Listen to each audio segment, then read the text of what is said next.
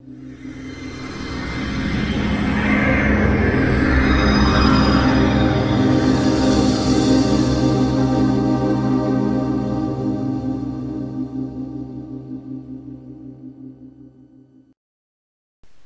my name is Cheryl Wallowik, owner of MyHR Pro, and in this Human Resources video, I'm going to show you the high cost of employee turnover and what you can do to increase employee retention and employee engagement.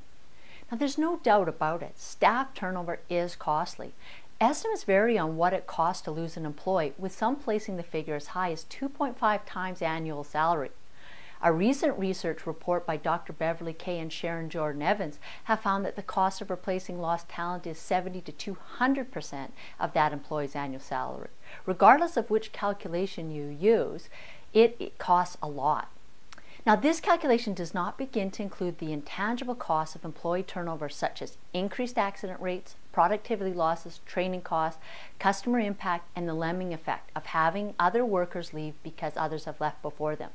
These costs are even higher than the tangible costs previously mentioned. Now, for example of a cost calculation worksheet for you to use to do your own calculation, visit our website at myhrpro.ca. Now, one approach to reduce employee turnover is to increase employee engagement.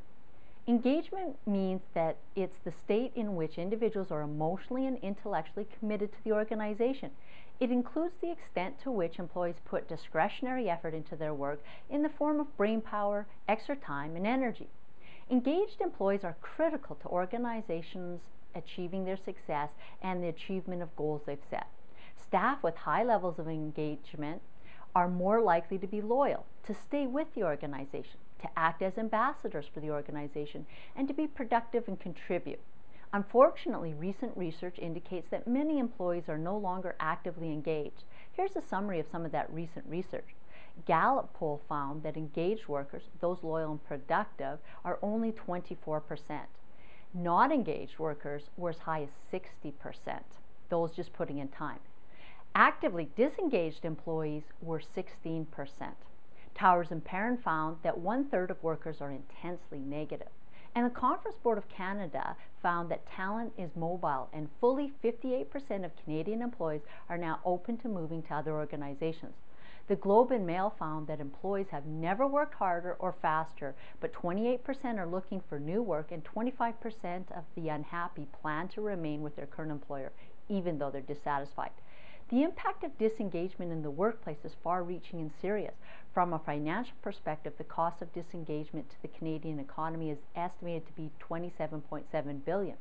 Although staff turnover is costly for an organization, retaining disengaged employees is also costly, and the negative impacts on organizational culture also inhibits the success of the organization. Management would be wise to watch for signs of disengagement and be proactive in stemming this.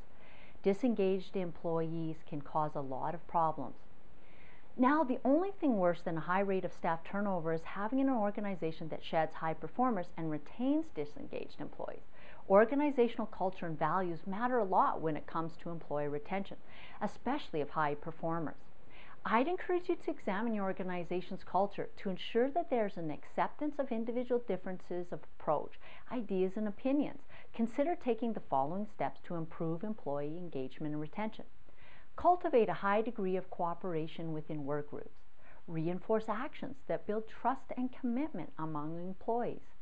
Handle conflict in a proactive way, and consider taking an appreciative inquiry approach that reinforces the positive. Create a work environment where collaboration and support from colleagues is prevalent. Ensure new ideas are valued and supported. And create projects where people pull together to achieve common goals. Manage conflict in a positive and timely manner. Don't ignore it. It can fester. And have checkpoints to ensure organization values are consistent with employee values, and make sure that they're clearly evident by people's behavior. So where should you start to improve employee engagement and increase employee retention? Begin by establishing an action plan for assessing the level of employee engagement in your organization. Next, pinpoint areas of importance that have low ratings and prioritize areas to work towards improvement. Determine specific actions that will positively impact these areas and measure progress and adjust based on employee feedback. For more information on how to increase employee engagement and reduce employee turnover, go to our website at myhrpro.ca and tune into my next human resources video, and I'll share some specific tips on what managers and supervisors can do to help create a highly productive workforce and increase employee retention. Our website has useful HR forms and templates and HR articles that you can download for free. Thanks for your time today.